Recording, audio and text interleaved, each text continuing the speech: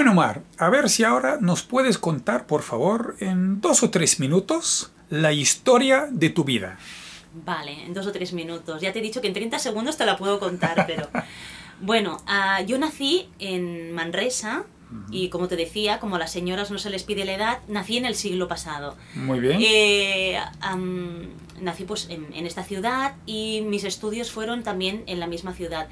Estudié en una escuela religiosa que se llamaba el Ave María, o sea, imagínate. Íbamos con uniforme. ¿Sí? Y era una escuela solo de chicas. Allí estudié hasta los 14, sí, 13, 14 años aproximadamente.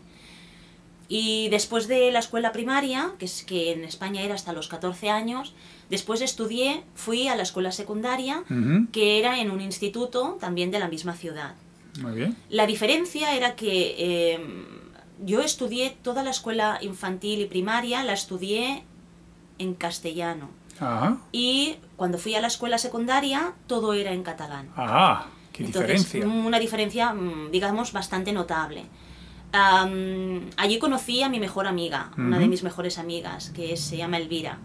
Y recuerdo que tanto mi amiga Elvira como yo tuvimos problemas el primer año de la escuela secundaria, porque ella en el primer dictado que hicimos tuvo 76 faltas aproximadamente, ¿sí? O sea, horroroso. Y es por la dificultad del idioma. Luego, una vez que ya estuvimos allí inmersas, no tuvimos problemas. En aquella época el instituto era de los más difíciles de Cataluña. Decían que era el tercer instituto más difícil de Cataluña, la escuela secundaria.